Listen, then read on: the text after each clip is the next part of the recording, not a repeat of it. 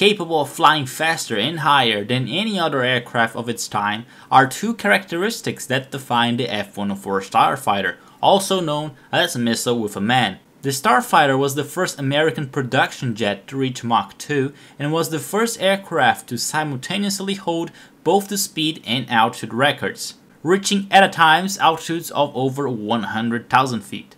Despite being designed for use only in the American military, the F-104 was operated by 14 other countries and was an important interceptor and fighter bomber in the middle of the Cold War. This aircraft is now being featured on the second episode of the Know Your Plane series, but before we get started, just a quick word on what I will be covering in this video. Given that I have found an incredible amount of information on the Starfighter and that I didn't want this video to be too long, I will be covering the following aspects of the Starfighter: its design, specifications, armament, development, production, and some trivia. Other aspects of the F-104 such as operational and combat history will be covered in later videos. I would also like to thank the International F-104 Society for helping me out in this episode with pictures, videos, and more information on the Starfighter. With that said, let's get started. The first thing people notice about the F-104 is that its wings are very thin and short. The first test pilot even asked where the wings were when he saw the plane for the first time. The wings of the F-104 are so thin that this plane is believed to hold the record for the thinnest wings ever built. They were so thin and sharp, some people who work with the F-104 even got cut by the leading edge of the wing. Thus, some of its operators even equipped the plane with wing covers. The reason behind the thickness and size of the wing was an attempt to minimize drag during high-speed flight. However, this configuration was the cause of some problems, including a lack of space for fuel tanks inside the wings and poor handling of the aircraft at low speeds. Another noticeable design feature was the unique T-tail of the F-104, which again was chosen to minimize drag and provide the best possible stability and control in the high speed and high altitude envelope that the F-104 was supposed to be operated.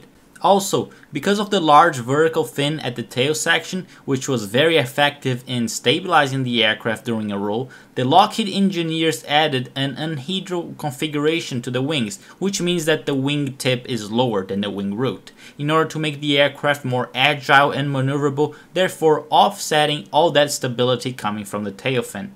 Now, like I've mentioned before, the F-104 didn't have a good handling at low speeds. This created a problem of relatively high approach speeds when the plane came in for landing. While this was something that couldn't magically be solved since the plane was designed for high speed, Lockheed did create a system to improve low speed handling, the boundary layer control, which was automatically activated when the pilot put the flaps on the landing position. The boundary layer control basically utilizes bleed air from the engine and sends it to the wing via a duct located inside the flaps. Upon reaching the flaps, the air is expelled over the wing, as you can see in this diagram, and this helps the aircraft gain some extra lift at low airspeeds by using the air that came from the engine, therefore reducing the speed from an aircraft during the approach phase at about 30 knots. Another important feature of the F-104 was its inlets, which again were designed primarily for speeds over Mach 1.5. The inlets feature a fixed geometry inlet scoop in a canonical ramp arrangement, which would slow down the incoming air to lower supersonic speeds by creating shock waves, thus improving performance and keeping the engine from choking. Another capability of the inlet is that it allowed for extra air which wasn't needed by the engine, just to pass through the system around the engine to help cool down the system. One unique aspect of the F-104 was that at first it featured a downward firing ejection seat, namely the Stanley C1, as you can see here in the picture. This approach may seem unorthodox, but there's a reason for its implementation. At the time, there was this belief that the ejection seats weren't powerful enough to eject and clear the pilot from the high T-tail had he ejected upwards. Thus, in the early days of the Starfighter, the pilots would escape the plane going downwards. In order to eject, pilots would first depressurize the aircraft and activate the ejection mechanism. With the system activated, the control column would be retracted, the pilot would pull his legs back against the seat, and he would then be ejected downwards from the aircraft. This approach to the ejection seat wasn't well received by the pilots, and nobody liked the idea of ejecting at low altitudes because pilots would end up hitting the ground at high speeds. So because of this, when pilots had to eject at low altitudes, they were instructed to roll the airplane inverted and then eject. This technique increased the risk of damage to the pilot's back due to the negative G-forces, but in the end, it's better to get a back injury than to slam into the ground after an ejection. Eventually though, Lockheed produced and equipped upward firing ejection seats to its starfighters with the C2 ejection seat, and some of the newer versions of the starfighters were equipped with the Martin Baker GQ-7A, which was a 0-0 ejection seat, that is, capable of safely ejecting the pilot from ground level at a 0 forward speed.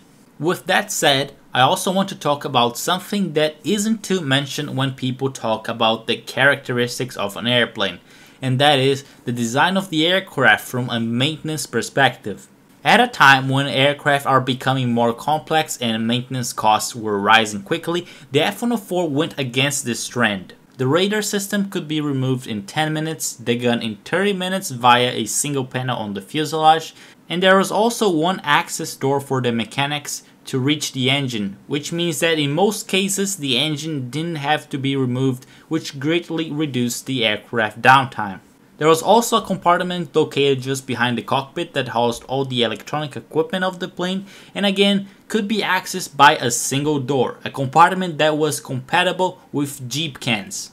Jeep cans are packaged boxes with the same height and depth that contain the electronic systems, and because they have the same dimensions they can be replaced very quickly, and their shape is conveniently enough that their electronics can be checked during pre-flight. And by the way, the name Jeep cans comes from the fuel cans of the Jeeps during World War II, since they had a particular shape and were easy to fit in. Lastly, some starfighters also had a drag chute and an arresting hook added. Of course, the starfighter wasn't supposed to land on carriers, but these two elements were added in order to shorten the landing row in the case of the chute and provide an additional layer of safety if the plane was about to exit the runway in case of the hook. The chute and the hook were not present in all starfighter models though. As you have seen in the design section, pretty much everything on the aircraft was focused on getting a high speed and a high climb rate. So now let's take a look at some numbers for the F-104A, the first production model of the Starfighter. Maximum operational speed of the F-104 was Mach 2, however the aircraft could go up to Mach 2.26 in cold weather or for a short period of time due to temperature limitations on the engine. In regards to cruise speed, a clean Starfighter could cruise at slightly supersonic speeds. The engine on most models of the Starfighter was the General Electric J79 that had a 12:1 compression rate and could achieve a maximum thrust of 14,800 pounds on afterburner. As for altitude, the F-104 could reach an altitude of 64,000 feet on a normal climb, or by using a zoom maneuver the Starfighter could reach altitudes of over 100,000 feet. Perhaps more impressive was the climb rate, which could reach values of over 60,000 feet per minute. In regards to weight, the F-104 was relatively light at 13,384 pounds empty and 25,840 pounds for maximum takeoff weight. Range for the F-104 was rather short. In a clean configuration, the F-104 had a range of 730 nautical miles by using the internal 896 US gallon tank, but range could be almost doubled to 1,400 miles with the addition of tip tanks and a pilot tank that could carry some extra 852 gallons of fuel. The F-104 was the first operational aircraft to be equipped with the General Electric M61 Vulcan 6-barrel rotary cannon, also known as the Gatling gun, which was being developed together with the Starfighter and was the aircraft's main armament. This gun, which was 72 inches long and weighed 300 pounds, could fire at a rate of 6,000 rounds per minute and at the time was considered the fastest gun in the world, although for the F-104 the fire rate had been decreased to 4,000 rounds per minute. Its ammunition box with 725 rounds was placed directly behind the cockpit, and during its operation it would store the used cases internally while ejecting the links downward, and I will mention why they did this in the development section of the video. One advantage of the gun port placement, under and behind the cockpit, is that the pilot wouldn't be blinded by the muzzle flash while firing the gun, and this was also a very convenient location for the mechanics to work on the gun. Other than the cannon, the F-104 was intended to carry the GAR-8, later the AIM-9B Sidewinder missiles as requested by the Pentagon for use against distant and non-maneuverable targets such as bombers. For these missiles to work, the F-104 had to position itself behind the target and fire the missile with a load factor of under 2 Gs, while the missile would also have to hit the target without being distracted by another heat source, such as the sun, ground heat, or even clouds, as such was the early missile technology. Besides the missiles, the F-104 could also carry the following: one 1,000-pound load on each wing or a 2,000-pound load on the center pylon. This includes 2 general-purpose bombs, 2 fire bombs carrying napalm, 2 rocket launchers carrying 19 70mm rockets each, or the Mark 28 or Mark 43 nuclear bombs. On a minor note, some countries like Japan and the Netherlands also had additional hardpoints, and they carried missiles under the fuselage. Italian starfighters were also unique in the point that they had additional hardpoints under the fuselage, but this is because they operated a different variant. If you want to know more about the F-104 variants, how they differ and how you can visually distinguish them, I'll have a video on that topic. Unlike most aircraft, development of the F-104 didn't start with a requirement by the Air Force or another branch of the US military.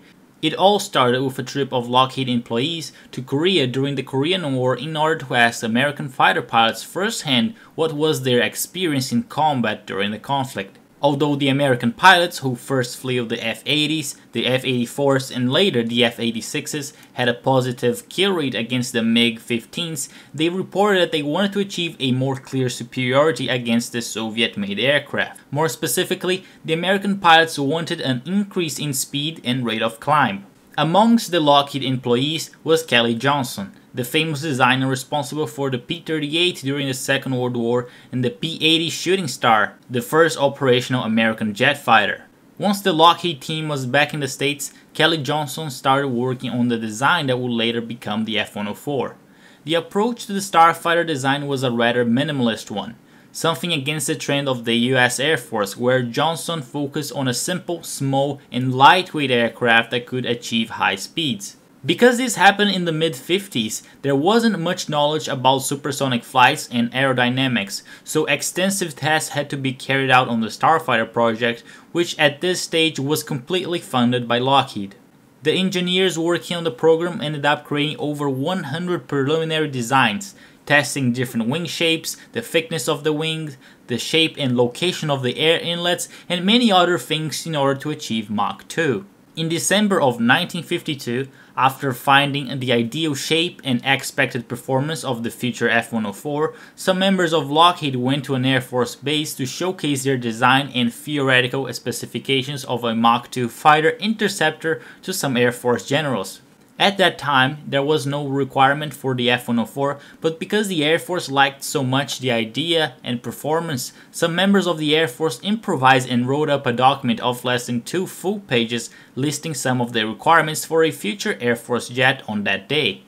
In January of 1953, the Air Force approved the design of the plane, and in March of the same year Lockheed got a contract to build 2 prototypes for the US Air Force. Progress on the 2 prototypes designated F-104 was incredibly quick, and the first prototype had its first flight in March of 1954, less than a year later after getting the contract from the Air Force. One notable thing about the 2 F-104s was that they were equipped with a Wright J65 engine, while they were waiting for the more powerful General Electric J79. As a result, the top speed of the 2 prototypes was Mach 1.79. Still not Mach 2, but a promising result for a prototype. One thing I should also mention is that the F-104 prototypes didn't include the traditional inlets of the F-104, and that it was the shortest version of the Starfighter. After flight tests with the 2 prototypes, the US government ordered 17 pre-production aircraft that were later designated YF-104A. The pre-production model was 5.6 feet longer than the prototypes and came already equipped with the more powerful General Electric J79 engine. This model was also the first to introduce the conical inlets, which would be present in all other subsequent models. The first flight of the YF-104A was on February of 1956, and in the same year, this aircraft became the first US production fighter jet to go double sonic. 1956 was also a special year for the F-104 program because it was by then that the program became public, 2 years after the first flight of the prototype. These pictures are from when the F-104 was unveiled to the American public in 1956, but note that the inlets are still covered. The reason why they are covered is because experts in aerodynamics would be able to judge the maximum speed of the Starfighter by the shape of the inlets, an information that at the time was still classified.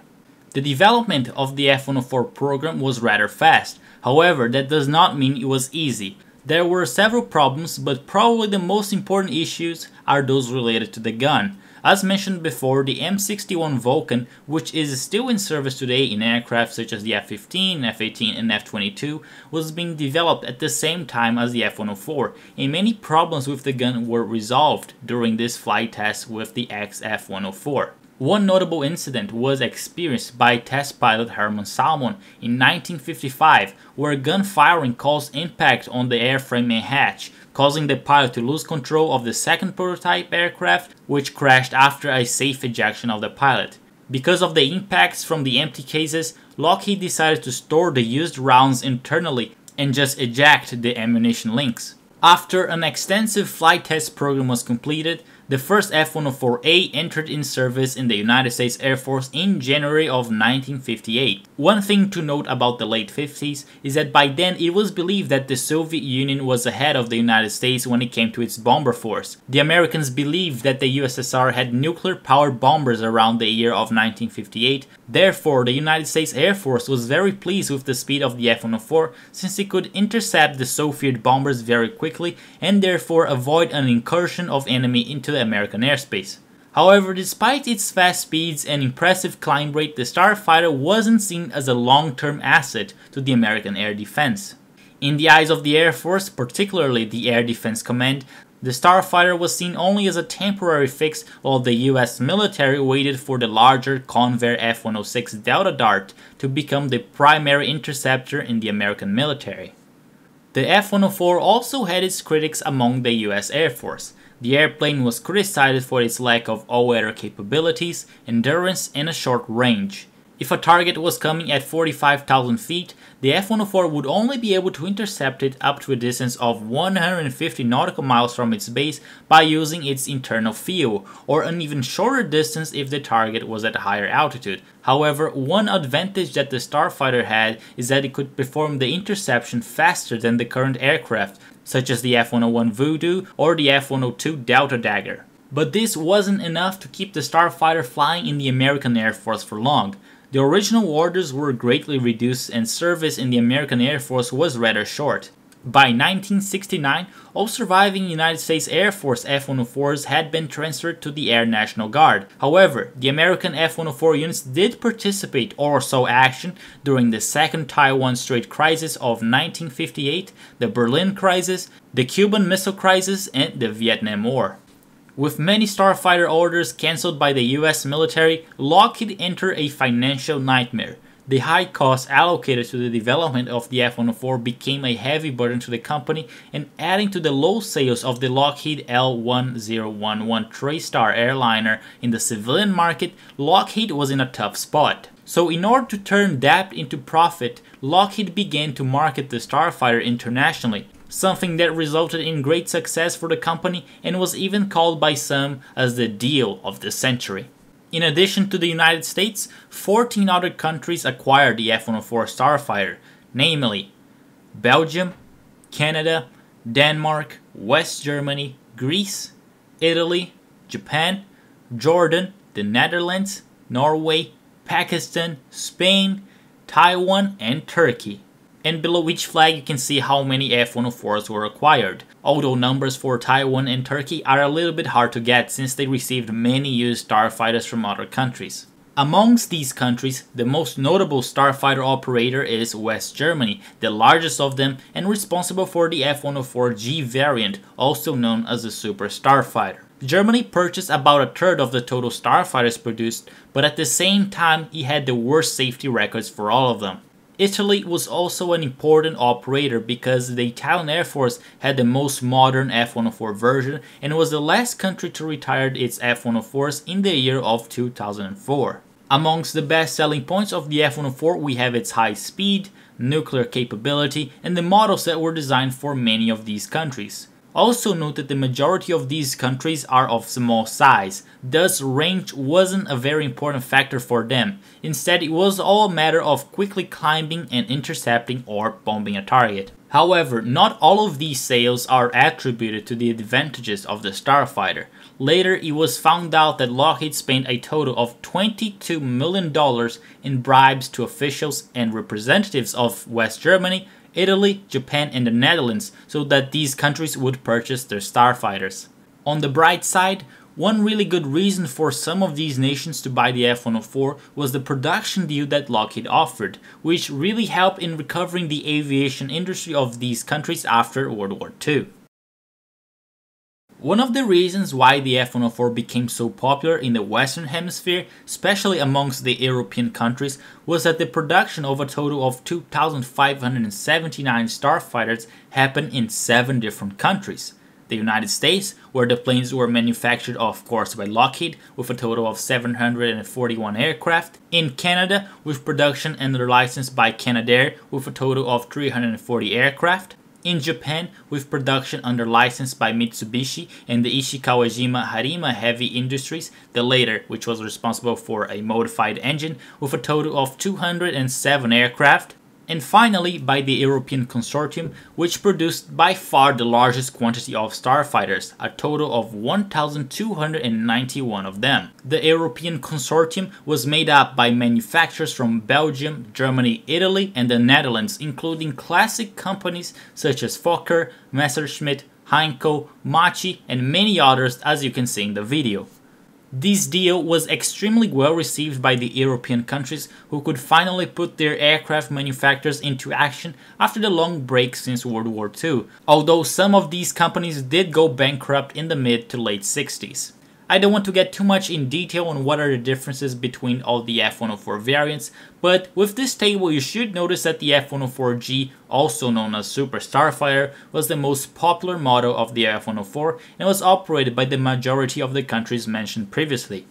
One thing to be noted about the F-104 production is that it was also very decentralized. Different sections of the aircraft could be produced pretty much anywhere and they would be put together on a modular assembly, reason why there were so many companies that worked on the project.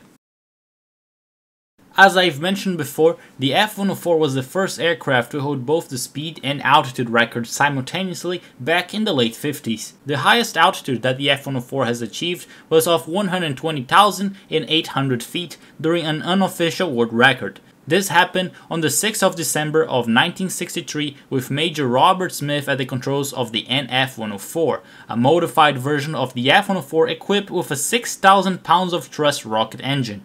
This altitude record was achieved by a zoom climb in which the NF-104 would normally start accelerating at 35,000 feet and then do a 3.5 G pull-up at Mach 2.15.